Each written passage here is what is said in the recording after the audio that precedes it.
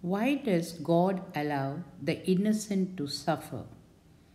This question arises in our mind many a times when we see so much of suffering in the world, and it is felt by everyone to one degree or another.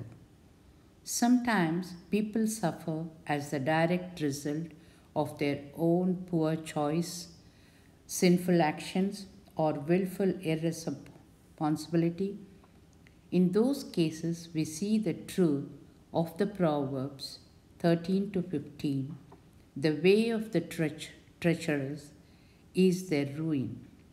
But what about the victims of the treachery? What about the innocent who suffer? Why would God allow that? Is it human nature to try to find out a correlation between bad behavior and bad circumstances, and conversely between good behavior and blessings? The desire to link sin to suffer is so strong that Jesus dealt with the issue at least twice. As he went along, he saw a man blind with birth. His disciples asked him, Rabbi, who sinned, this man or his parents, that he was born blind? Neither this man nor his parents sinned, said Jesus. According to John, verses 9, 1 to 3. The disciples made the mistakes of assuming that the innocent would never suffer and assigned personal guilt to the blind man or his parents. Jesus corrected their thinking, saying, This happened so that the works of God might be displayed in him. The man's blindness was not the result of personal sin. Rather, God had a higher purpose for the suffering. Another time, Jesus commented on the deaths of some people killed on an accident, those 18 who died when the tower in Siloam fell on them. Do you think they were more guilty than all the others living in Jerusalem? I tell you no, but unless you repent, you too will all perish. According to Luke 13, verses 4 to 5, in this case, Jesus again discounted the notion that tragedy and suffering are the result of personal sin. At the same time, Jesus emphasized the fact that we live in a world full of sin and its effects, therefore, everyone must repent.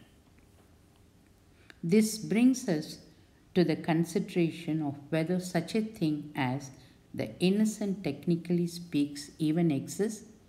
According to the Bible, all have sinned and fall short of the glory of God. Therefore, no one is innocent in the sense of being sinless. We were all born with a sinful nature inherited from Adam.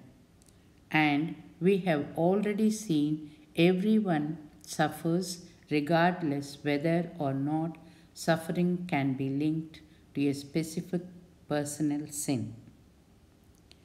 Most heartbreaking of all is the suffering of a child.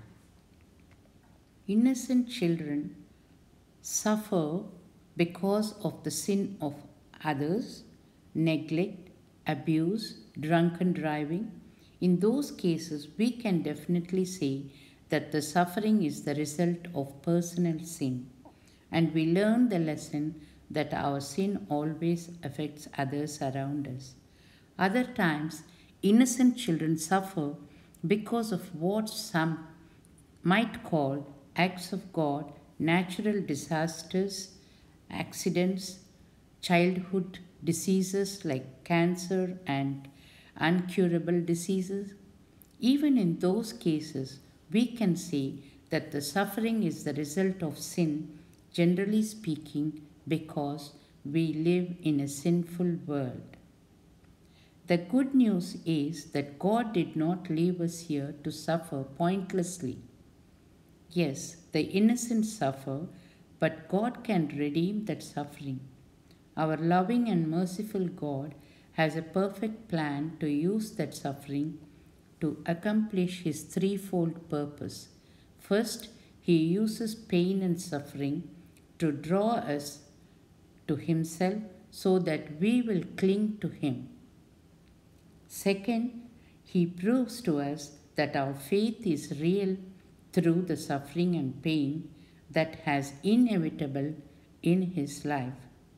How we respond to suffering, especially when we are innocent of wrongdoing, is determined by the genuineness of our faith. Those with faith in Jesus, the pioneer and perfecter of faith, will not be crushed by suffering but will come through the trial with their faith intact. The innocent suffer in this world, but this world and all that is in it will pass away. The kingdom of God is eternal. Jesus said, "My kingdom is not of this world," according to John 18-36, and those who follow Him do not see the things of this life, good or bad, as the end of the story. Even the sufferings we endure, are terrible as they can be, are not worth comparing with the glory that will be revealed in us. Could God prevent all suffering? Of course He could, but He assures us all things would work together for good to them that love God and who are called according to the purpose. Suffering, even the suffering of the innocent, is part of the all things that God is using to accomplish His good purposes untimely. His plan is perfect, His character is flawless, and those who trust Him will not be disappointed. Thank you. Thank you for watching.